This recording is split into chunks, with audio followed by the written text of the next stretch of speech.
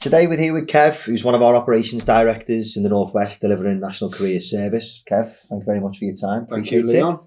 Firstly, can you tell us about your background initially and your role within your organisation? We support some of the most vulnerable young people in Cheshire, Warrington and Wirral. And we do that through a number of different projects, and they range from supporting young people who are homeless or at risk of homelessness, i.e. sofa surfing, etc. We also support young people who are not in education, employment or training.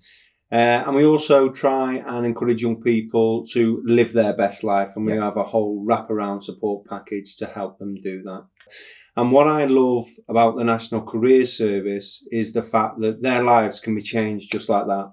They phone the National Call Centre and they will get instant access to expert advice, and they'll be put through to a local advisor. And that local advisor, they're highly trained, they're good at what they do, and they will create a bespoke package for the young people that's suitable for them. They can come in when it's, at a suitable time, when it's convenient. And the reality is they've got access, because they're local, they've got access to all the latest information, whether it's apprenticeships, traineeships, volunteering opportunities, jobs, college places, university. It's all there because these opportunities are there. It's just the issue is they're all everywhere. So it can be difficult for young people to navigate. But when you're pulling it in and it's a one-stop shop and you've got the National Career Service advisors linking in with JCPs, linking in with local authorities, with uniform services, with the third sector, children's services, it just makes it a lot easier for the young people to access that package of support. Main advantages of the National Career Service, you pretty much just said a lot there, but if you can give us one off the top of your head.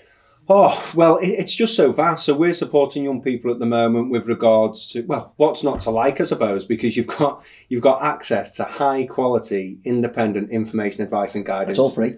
All free for anyone who is looking to make a decision with regards to their own learning, their own work-life balance, their own training. We're supporting young people who are maybe looking to, it could be as simple as just getting a job, and we can do that. But also people are maybe looking to change their career. We've supported young people here who are maybe something stopping them progressing in their career, and we can help them with a training, a learning outcome. And just to see that happen is brilliant. But then there's the other extreme where we can support young people who are being maybe made redundant.